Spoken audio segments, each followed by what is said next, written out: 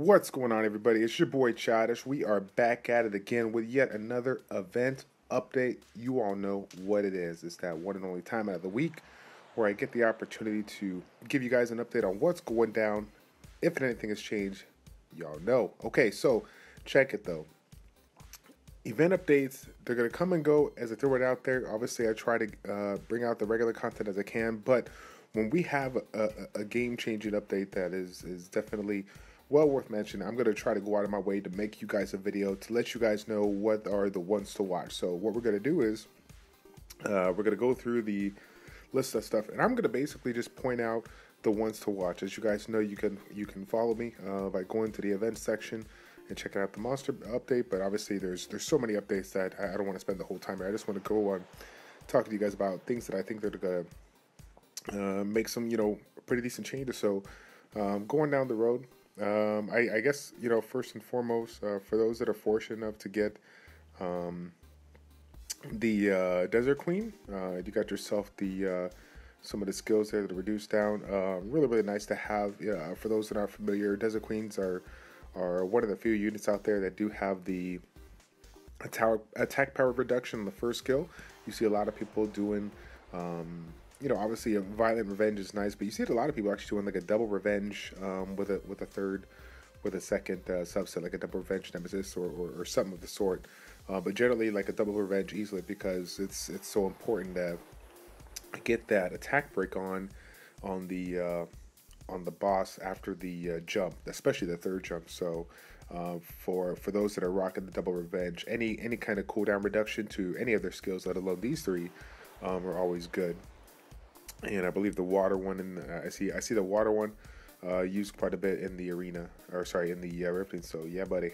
Now, Anubis, I don't know how viable that's going to be. It is nice to see the some of the changes on the passive of the fire, some of the changes on the damage, but overall, with what I've seen in the videos from people testing, the damage multipliers.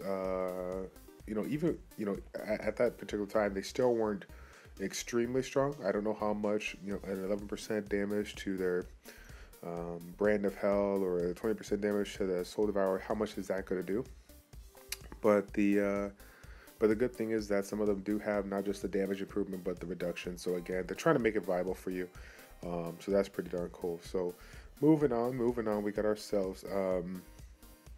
Some of the mummy updates. There's been a couple of people that have been fortunate enough to get some of the more unique mummies. I have gotten the dark mummy, so I do like this damage increase by 21% and by 15%. The dark mummy for me has both, and it has the passive that increases damage based on the amount of HP that is lost. That's additional damage. So the fact that these two both get a nice little jump of damage. And then, of course, the Dark Mummy has another way of bringing damage. Makes me want to actually 6-star the Mummy and just have fun with it. So maybe you guys see that down the road to see that getting tested. And then you got yourself Fire Mystic Witch, a little bit of approval from Recovery Mount. So it's kind of funny. A lot of people threw this outside. People threw this kind of out to the side. But people don't realize that cleansing at the early stages of the game is probably not like the most important thing in the world, but depending on what you're available to get, cleansing is nice. Now that being said, let's address the elephant in the bag. There is no better free-to-play cleanser than Kona Mia. So even though the Fire Mystic Witch is nice and it has an interesting kit, I still recommend Kona over any other unit out there that's in that 3-star category as far as cleansing goes. If you're looking for some kind of unit to cleanse, now Salamander. So yeah, we got ourselves damage that are based on not just attack power, but attack power and defense. So that is good, because if you guys have seen, there is a trend going on especially with the Light Salamander. The Light Salamander is one that's being used in the rifting for the R4 and R5 because of its passive, the inability to get CC'd. And then you have the attack power break on the first turn. So people are stacking it with triple revenge to make sure that that attack power gets knocked down on that third jump. And again, guys, if you guys haven't been playing around or had the opportunity to play around with R5, the big thing about R5 is from R4 to R5, it's not a huge change, but those jumps, it's even more crucial to get those debuffs after each of those jumps, especially that third jump. So if you can't get it off the third jump, nothing else matters. You can have the most perfect run in the world, but that third jump attack break, it got to be there. It has to be there. So I like the change on the Yetis. It's always nice to see a little bit of improvement on units that kind of people again don't really see use all too much. So for the people that are leveling up Yetis, beginners, any of you guys beginners listening up, I'm a big fan of the Fire Yeti Tantra. A very interesting skill set. It has a couple of skills that are based on max HP, and then it has an ability to put a shield on and then heal you, for 3 turns. So, or heal over time or whatever. So, really interesting kit. If you are new to the game and looking for just like a fire tank, I do like the Fire Yeti.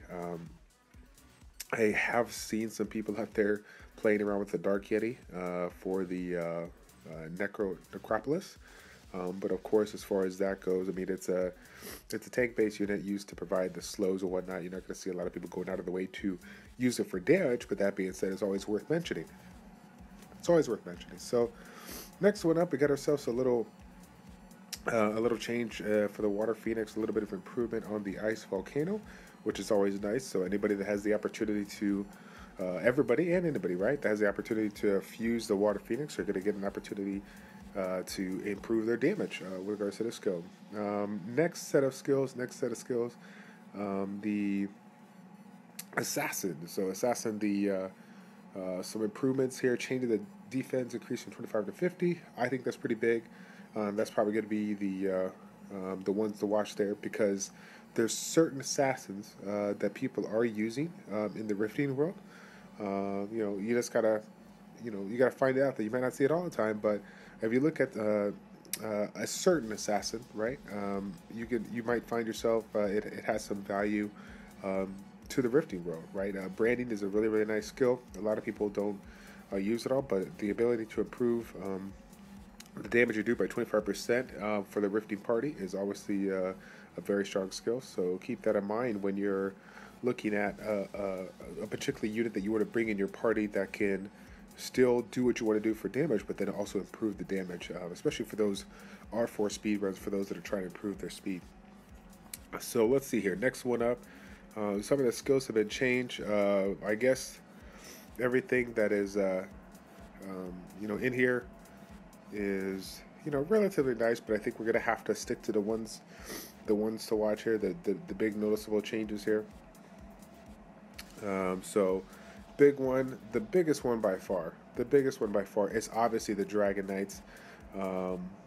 It's crazy, and for those you guys have been following the channel, following everybody's, YouTube and streaming, channels for quite some time, the Water Dragon Knight is probably one of the knights that has literally been criticized for, how bad his AI is. And so, excuse me, I'll say it again at the end of the video.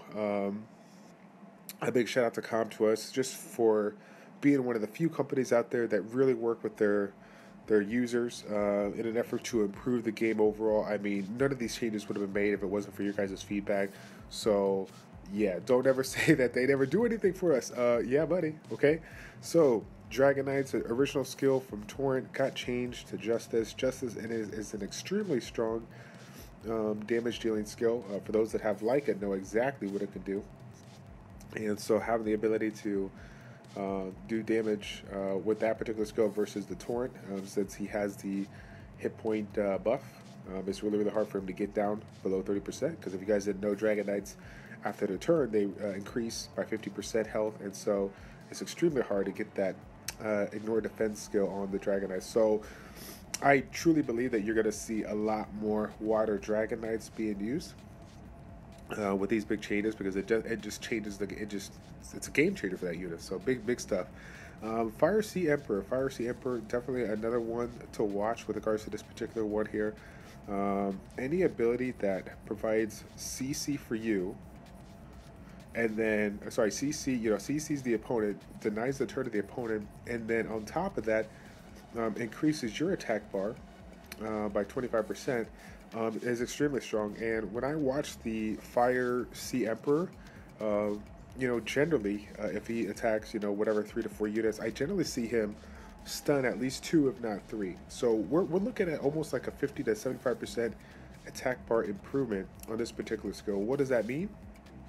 That just means another a way of basically able to, move straight through those skills and get the opportunity to cast more and more, early on, depending on how you're using them in the Guild Wars. Getting those extra turns right away could be extremely strong, and depending on the synergy that you bring with regards to your team, the makeup or whatnot, could be good. A lot of people out there are making Guild War defense teams that generally have one threat. So now, making a combination of teams with a threat, and this one I think is going to be out there. I think people are going to use it because again, people are going to have to pick and choose what they want to do as far as they go. So we got the Taoists. Nothing really crazy to mention there, in my opinion. I mean, there's a lot of things here. I guess let me take that back. I'm sorry, I apologize. So the fake attack is probably the one to watch there. Instead of increasing the rate by 30%,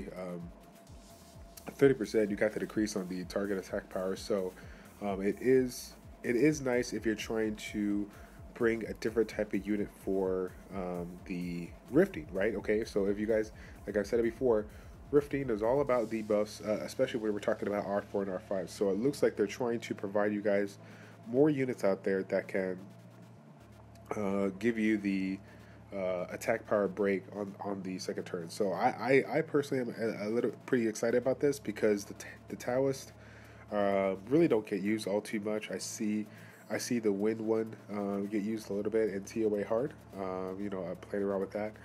You don't see the fire one being built, whatnot. Maybe the wind and the water, and obviously the light one gets used quite a bit. But now the fact that you have the attack power break, it's going to be strong. It's going to be strong. So let's see.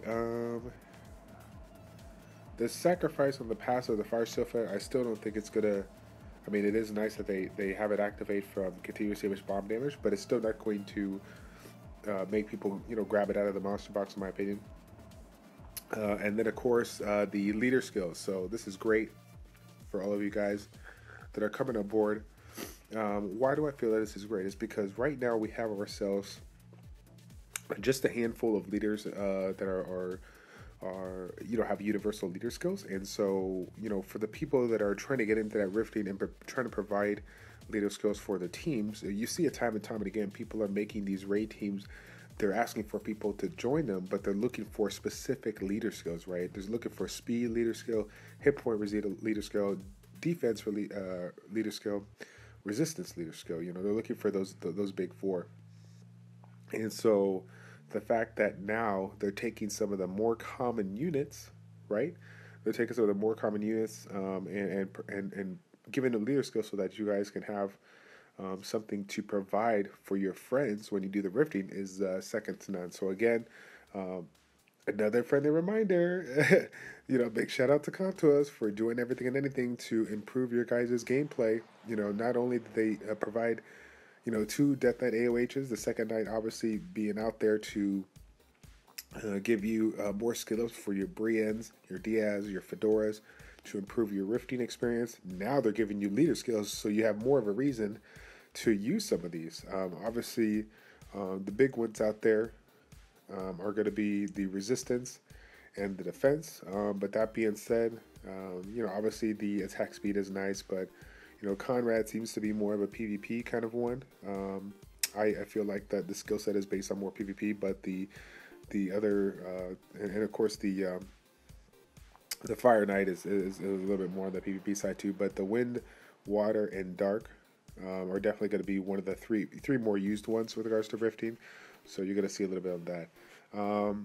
Now I ain't gonna lie. I know this sounds kind of weird. This sounds really kind of weird. But I was surprised that they kind of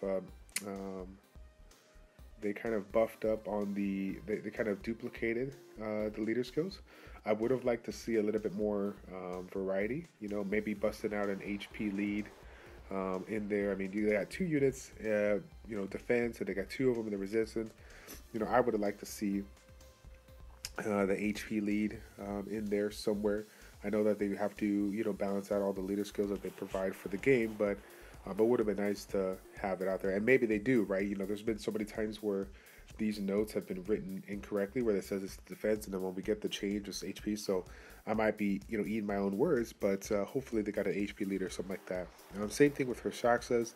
You see here, out of all of the Rakshasas, it is really nice because, again, for those that are new to the rifting world, I mean, Rakshasas, the fire Rakshasa is probably one of the most highly used Rakshasas in all of the game because of its attack bar manipulation, and it does work for the rifting world. So, you got all these different units that provide a nice little skill set with their Rakshasas, but first and foremost, the fire one is going to be the most, the ones to watch because of the fact that it's it manipulates the attack bar, reducing the amount of turns that dragon has, so that you can, get more turns in before the counters go off and they trigger their different variety of skills. So now, all in all, again, they kind of did the same thing where 3 out of the 5 have an attack power increase, and the other 2 have a critical rate increase.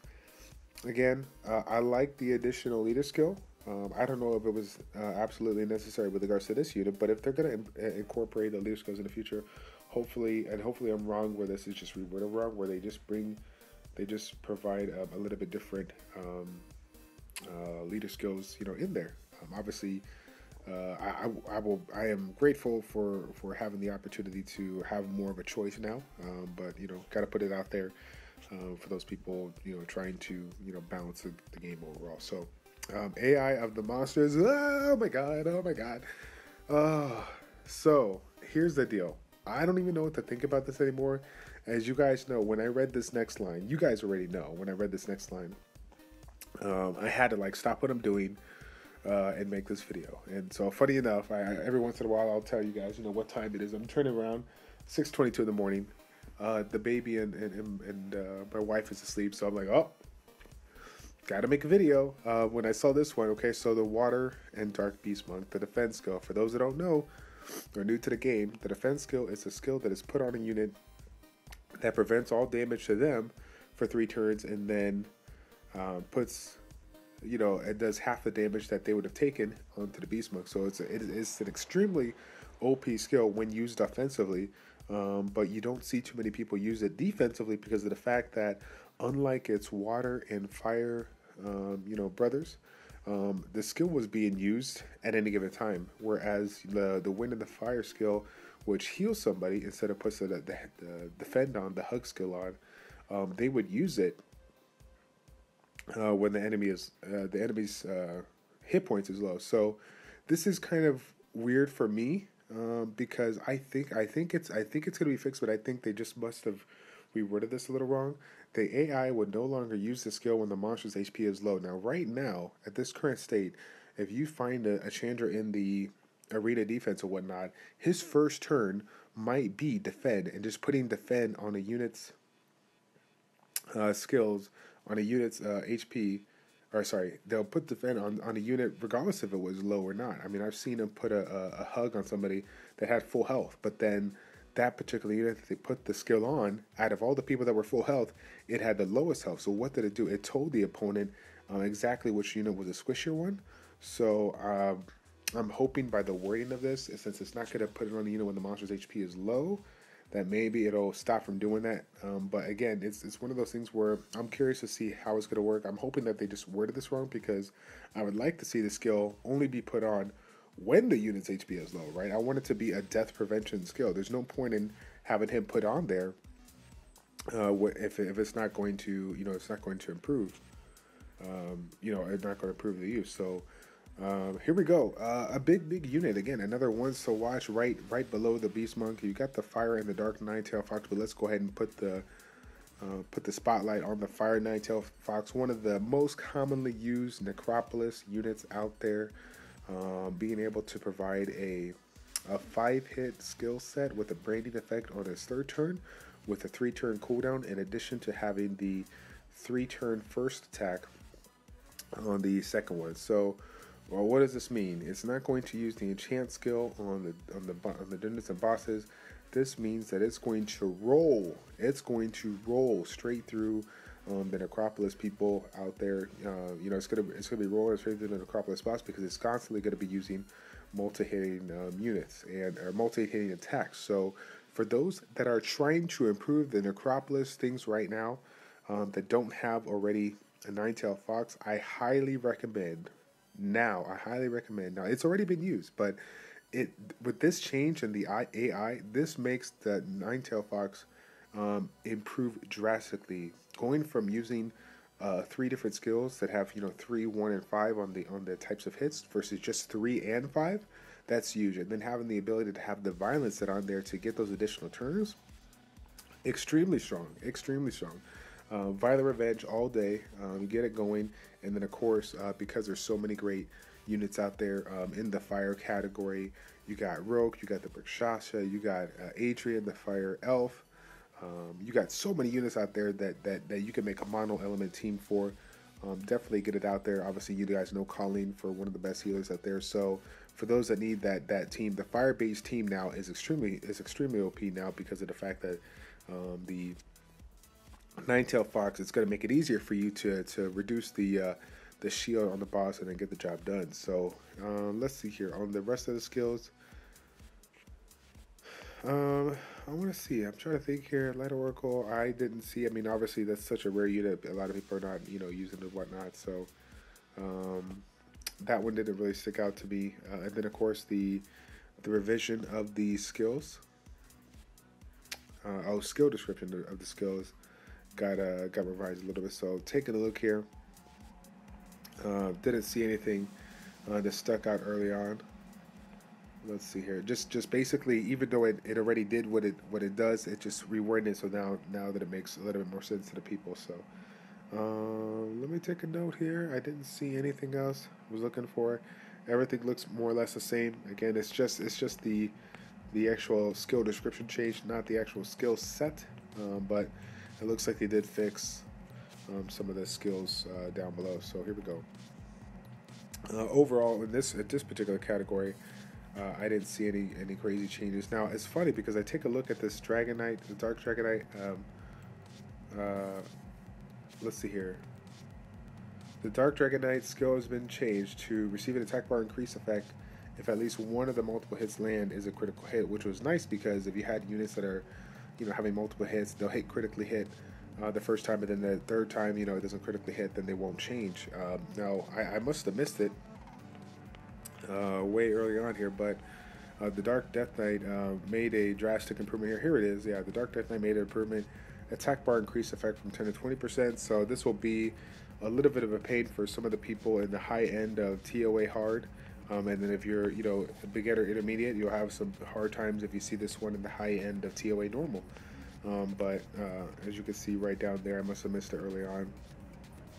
A nice skill upgrade for the Dragon Knight is cool to see that improvement, and so I'm curious to see what kind of combinations in the PvP world people go ahead and use. I think it'll be very interesting. So overall, guys, again, what a drastic change to some of these skills.